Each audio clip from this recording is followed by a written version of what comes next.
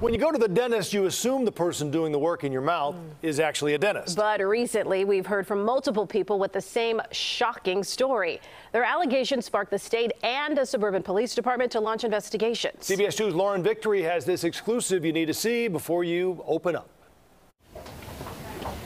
The last time Monica Bailey sat in a dentist's chair, she was hopeful. Now she's nervous, as if her teeth were chattering. It's hard. It is. I'm just hoping that we can have a positive outcome. It was February when she visited this building in Schaumburg. Up on the 8th floor, Bailey and her 15-year-old daughter had appointments to get braces at a business called the Veneer Experts. Cleaned my teeth and started, putting the glue on and putting the brackets on for the braces. And I thought what she was doing was how it's supposed to be done. We offer a wide range of services. Bailey says the woman in this video worked on their teeth. Her name is Monica Davis. State records show Davis registered the Veneer Experts as an Illinois business in July 2023. We're changing lives one smile at a time. She's slow and steady. How does it feel? A change is what tattoo artist Ralph Jones was after. You'd be hard-pressed to find a photo of him with a toothy smile. They just started decaying and falling out, and over the course of the years, it just started making the appearance look pretty bad. A $2,000 price tag and huge customer smiles on the Veneer Experts Instagram page sold him. Jones visited Davis and her team for shiny teeth coverings called veneers. He says he was told these new smiles last 8 to 10 years. That didn't happen for him. I woke up to a chipped tooth.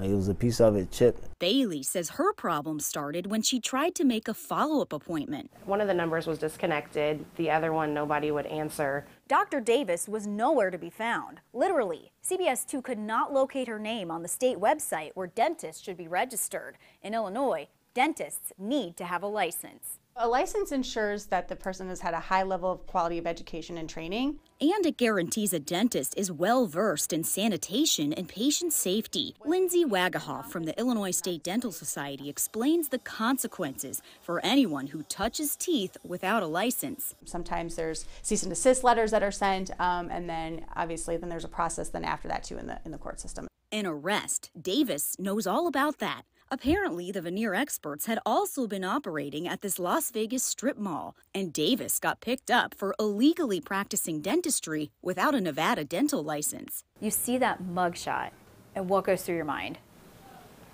I couldn't believe it. Then she looked at a calendar. Court documents show Davis was released from police custody in Nevada on January 31st. It was only 9 days later when Bailey says she and her daughter got braces from the unlicensed dentist. It's crazy to me that she can do this in Las Vegas and post bail, and you come here and do the same thing. It's like you have no fear. Speaking of fear, I don't know what she put inside of my mouth.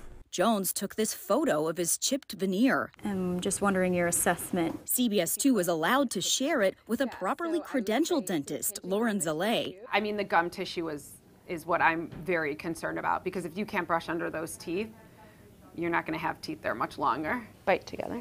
Bailey also got bad news from Dr. Zalay. They look like real braces, but they don't connect to anything in the back.